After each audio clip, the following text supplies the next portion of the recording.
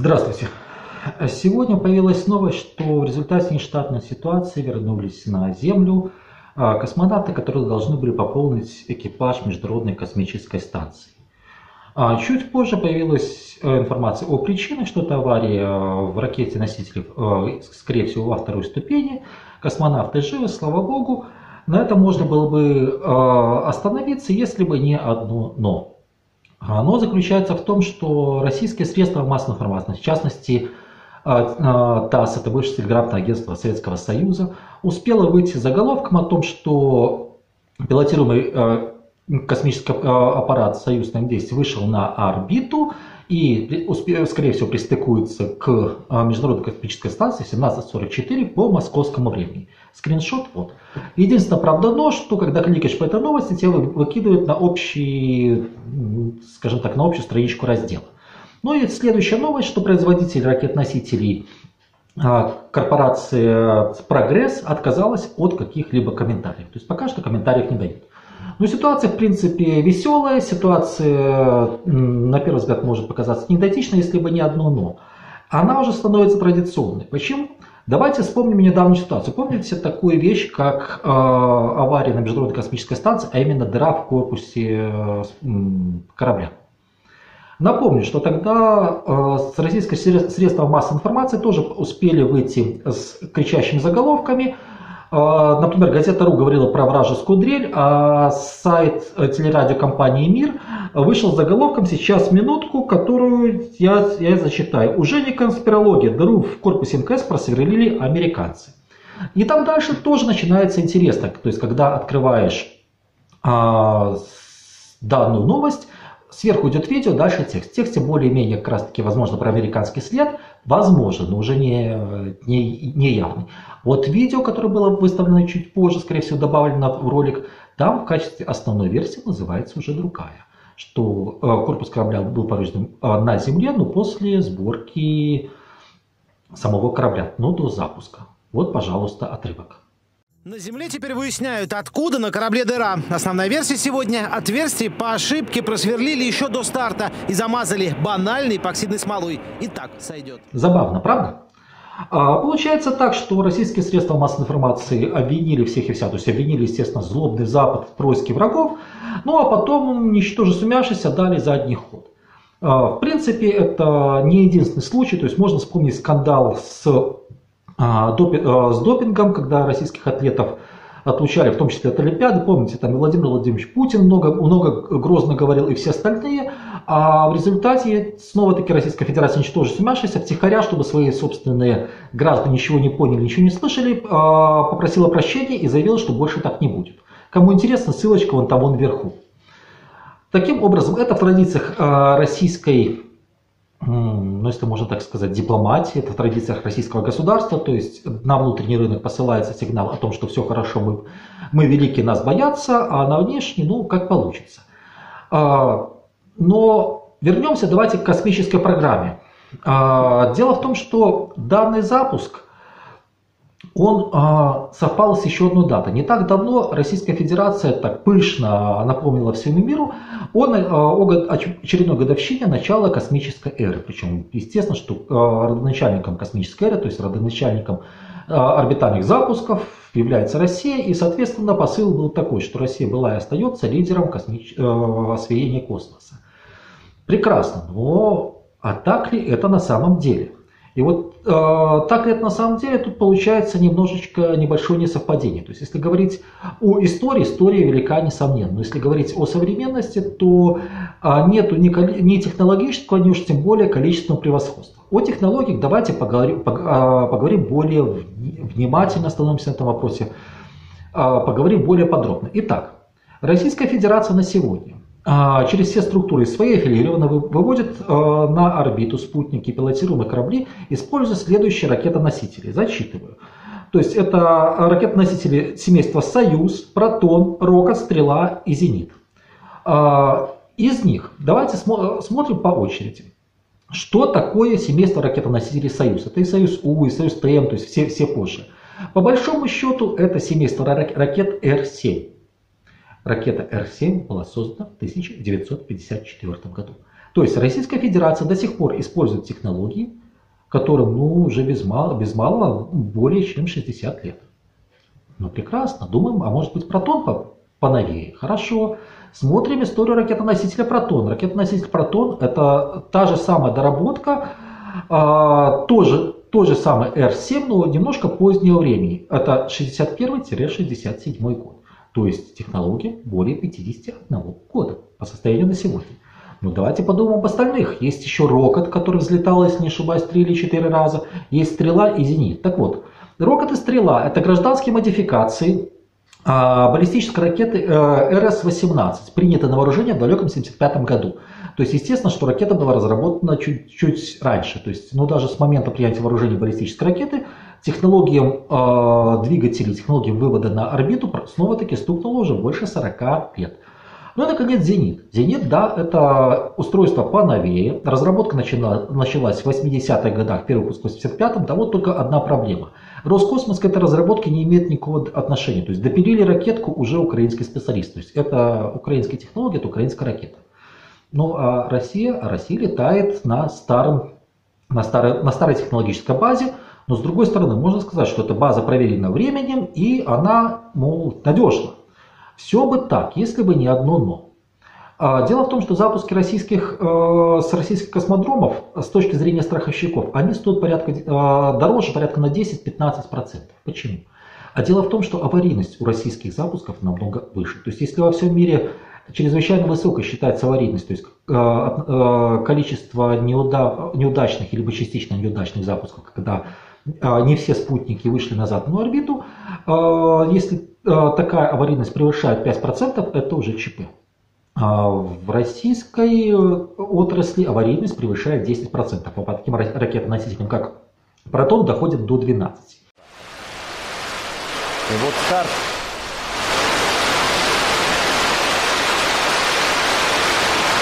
Красочное зрелище. Но что-то, кажется, идет не так. Что-то не так. Кажется, это будет катастрофа. Естественно, что страховые компании включают это в страховочку, и суммарная стоимость запуска, она растет. Ну и само собой, что ладно бы страховка, но дело в том, что для многих наличие спутника — это бизнес-интерес, либо научный. То есть большое количество аварий, оно уводит в том числе клиентов. И ради интереса просто есть полные списки космических запусков, успешных и неуспешных, в том числе по странам. Ну, можно посмотреть на сайтах НАСА, на сайте Роскосмоса, можно просто обратиться даже к Википедии. И так статистика. Зачитаю. В 2013-2014 году Российская Федерация в среднем производила на 50% больше запусков, чем любая другая страна по отдельности. В 2015 году Россия осуществила 23 успешных запуска, но выросла доля Соединенных Штатов Америки и КНР. То есть у США было 18, у КНР 19 запусков.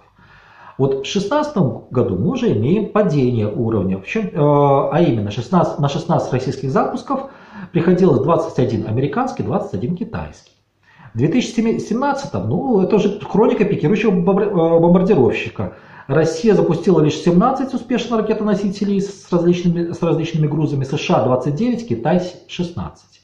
Ну а 2018 год тут уже, как говорится, ближе к дну, потому что Роскосмос может похвастать 9 своими успешными запусками, плюс 1 это запуск ракетоносителя «Зенит», который был ранее куплен у украинцев с чужого космодрома, в то время как НАСА и Китайская космическая корпорация имеют в своем активе уже по 25 успешных запусков. То есть Россия уже по количественным, скажем так, показателям более чем в 1,5 раза уступает и Китаю, и США. Так а в чем же проблема? И вот тут мы возвращаемся к ракетоносителям, а именно к ракетоносителю Протон. Если помните, в 2014-2015 году была целая серия аварий с этими ракетами.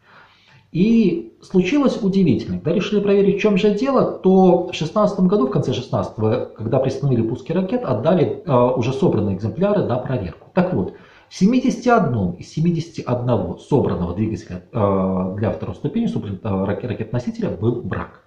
Все их, естественно, заявили, что производители заявили, что они этот брак устранят.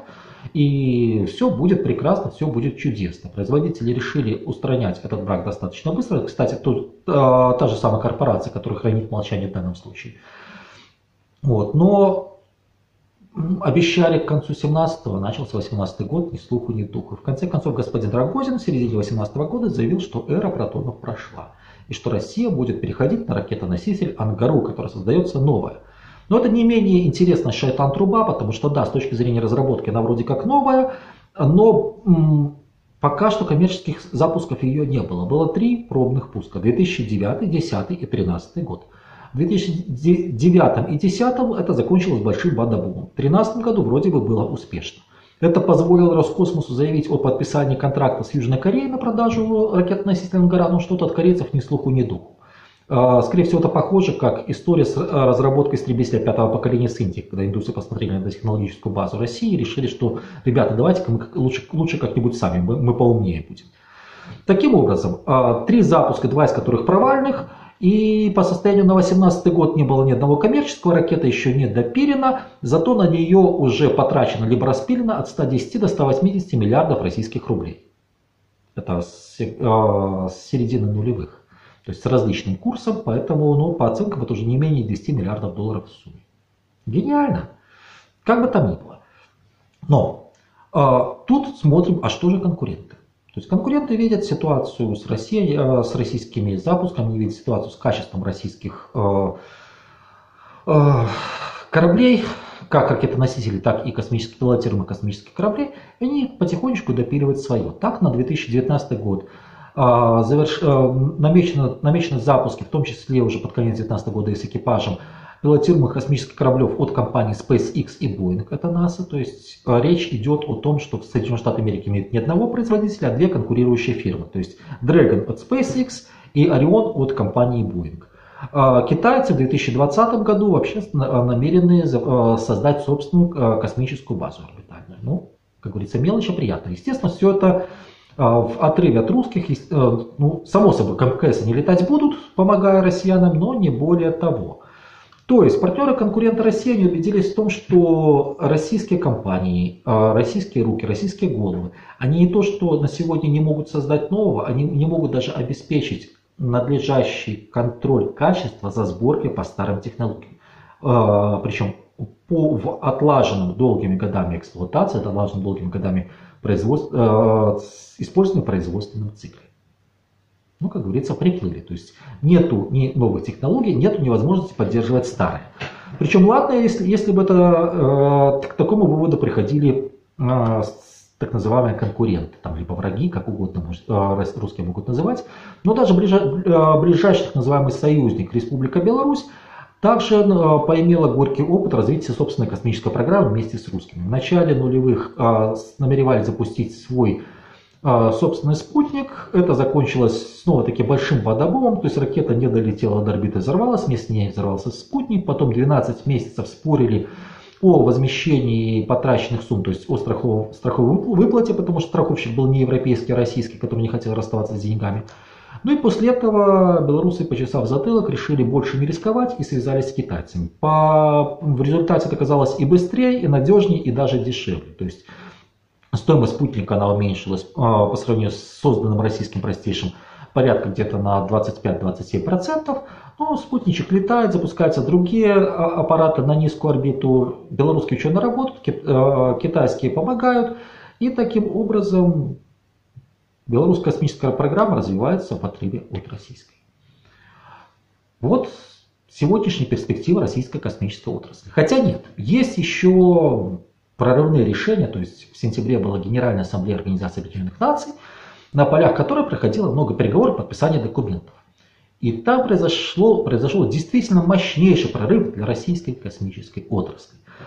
Российская делегация подписала договор о неразмещении первыми оружия с космоса. С кем бы вы думали? С Гватемалой. Ну, как говорится, еще раз приплыли. Как будто бы руководитель российского МИДа господин Лавров отдавал себе отчет и отдает себе отчет о теперешнем месте Российской Федерации в технологической гонке за освоение космоса. То есть Гватемала адекватный партнер. Хотя, с другой стороны, есть еще одна новость. Буквально вчера, то есть за день до крушения очередного запуска, за день до сегодняшней проблемы, до сегодняшней аварии, на сайте того же самого ТАСС с подачей Роскосмоса и РКЦ «Энергия» появилась новость, что в России создали плазменный ракетный двигатель большой мощности. То есть новая труба, про которую еще пока никто не слышал, никто не знает, как она работает, но ее уже создали. То есть российский обыватель может гордиться. И действительно гордиться есть чем. Новая эра российского космоса, либо новая российская космическая эра уже наступила. С чем я вас всех категорически поздравляю. На этом все. Всего вам доброго, хорошего настроения, удачи, радости, улыбок. Если видео понравилось, ставьте лайк, расшаривайте, особенно за поребрик, пусть товарищи порадуются. Но, естественно, подписывайтесь на мой канал. Дальше будет. Всего вам доброго.